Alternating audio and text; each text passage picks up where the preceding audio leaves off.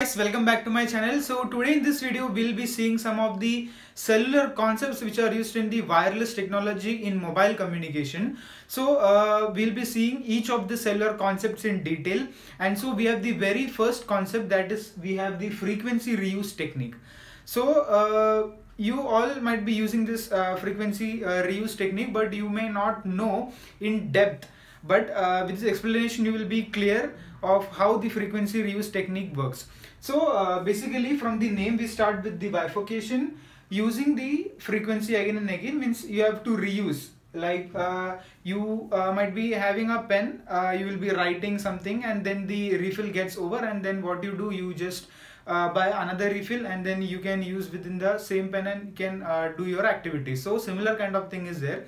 So here instead of a pen you can assume as a cell. So in that cell you have different frequencies and different channels. So that channels you can just eliminate or add few more channels and then you can do your activity. So let's see in detail how this frequency technique works.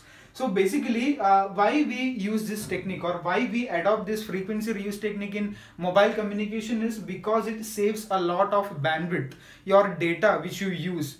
Because if we don't use this frequency reuse technique, then every time you will have to allocate that much band as and when it's required. So the data loss would happen to a great extent, and your megabytes or your data pack which you call in your mobile while you do the internet surfing for the 4G, 3G and all these stuffs. So for that the data transfer rate would get depleted soon, and so for that we mainly use this frequency reuse technique because it saves the bandwidth a lot. Next in this you have a concept of base station. So base station in detail we'll be seeing in the GSM architecture. So for the time being you just need to know that each of the base station is used for communication of a mobile to mobile. It sits between or facilitates the communication between two mobile devices. Like if I suppose I call to you people, then there may be a base station kept in my area as well as in your area. So it facilitates the communication between me and you people. So each base station is allocated a set of channels, means base station will have a set of different channels. So channels for one cell are different from the channels of the neighboring cell. So that you can see from this diagram. So in this we have considered cells from 1 to 7. So we have 1 to 7 numberings here in this small, you can see this honeycomb structure. So you can see different cells has got base stations. And so every cell has its own base station. So everywhere you can see this antenna. So these are nothing but the base stations on that cell. So base stations actually they provide the functionality of coverage and better performance by a minimum number of radio channels. So it is nothing but you can assume this is a geographical area on the map.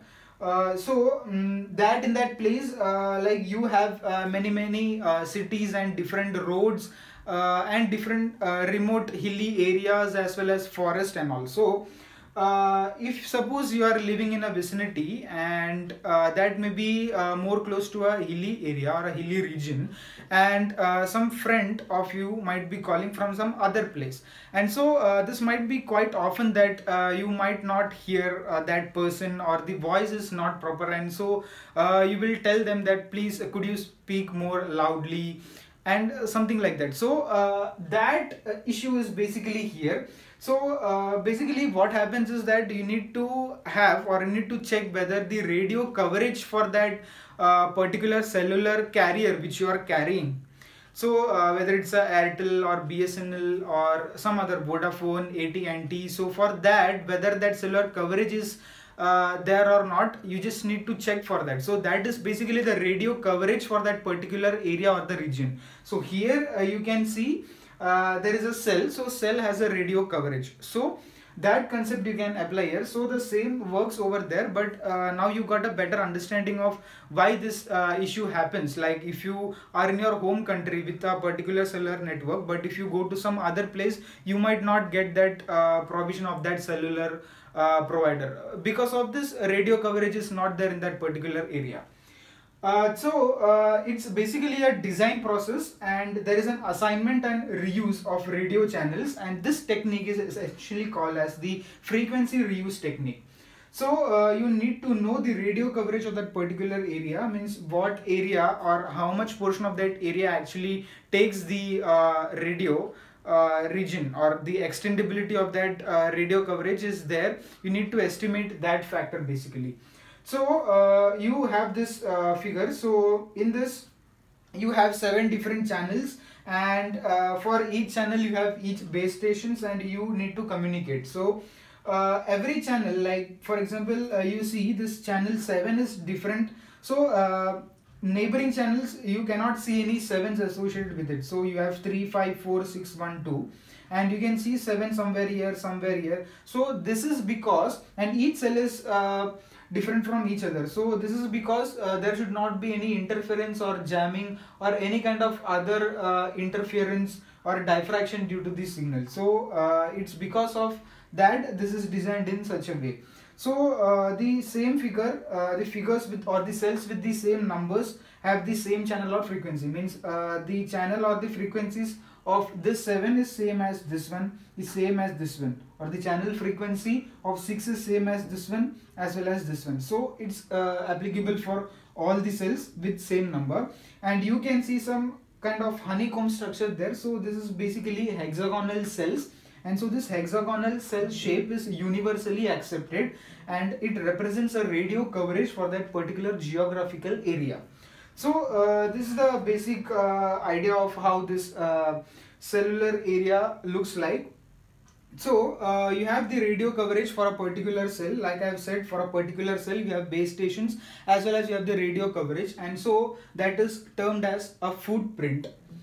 Let's see some mathematical equations in this. So basically what we have the cellular area, and we have the cells from 1 to 7, and so we have a cluster size of the cell as n is equal to 7.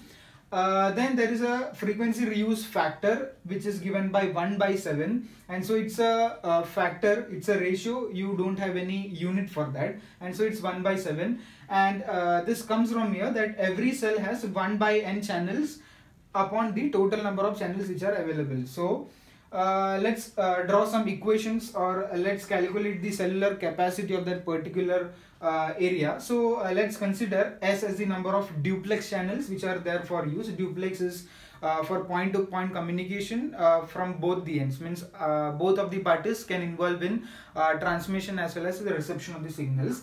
Then we have the C, that is the measure capacity, means how much capacity it can hold, or how much communication channel it can allocate. So that is given by C is equal to K into Mn. So K is a constant, you need to replace that. Let's see what is K. K is set of channels which are assigned for each cell, and K is less than S, that is the number of duplex channels for use.